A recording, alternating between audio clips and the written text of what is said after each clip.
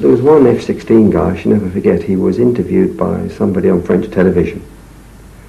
And this chap was in a state of mild shock, having seen this manoeuvre done. And he was an honest guy as well. And I should never forget, the TV interviewer said to him, "What would you do if you found yourself in close combat with that guy?" And he said, "Eject."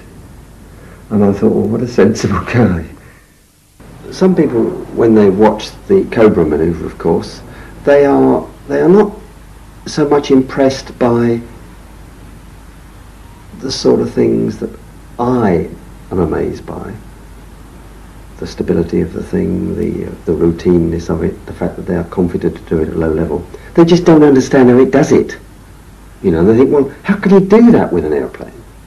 Well, the answer is it's the easiest thing in the world to fly an aircraft along straight and level, suddenly pull the control column back, tilt up the elevator or tailplane at the back end, generate an enormous downforce aerodynamically on the back. The nose goes up, you know.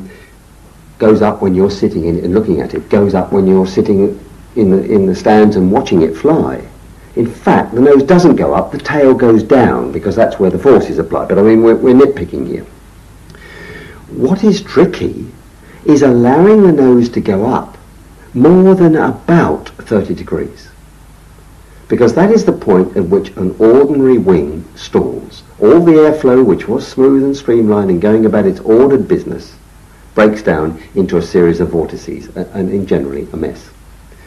If you persist in that, and you could do with any airplane, you could persist with a Harrier, you could persist with the Tornado, an F-15, anything like that. If you persist, you will now generate asymmetric disturbances. Your aeroplane will no longer remain symmetric because the flow has broken down into a load of disorganized rubbish.